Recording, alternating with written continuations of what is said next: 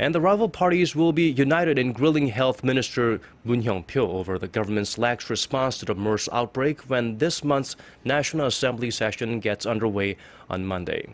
But after that, the two sides are likely to return to their usual stance, clashing once again over a revised law giving lawmakers the power to demand changes to presidential and other government ordinances.